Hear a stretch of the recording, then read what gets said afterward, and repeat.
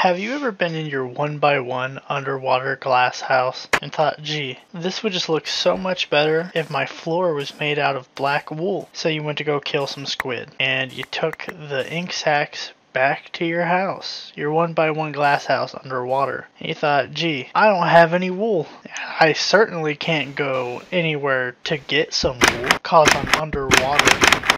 The obvious solution to this is to make squid shearable. So now, when you shear a squid, it will drop black wool. And, well, that's literally it. It just shear a squid, you get black wool. You can still kill it for the ink sac, for the black dye, you know, if you're feeling crazy, if you're one of those land lovers. But, you know, just shear the squid, black wool. It's not like you can use the ink sac for literally anything else. So just shear the squid, get the black wool. Save yourself an extra step. Save the sheep. Don't kill any more squids, don't kill any more sheep.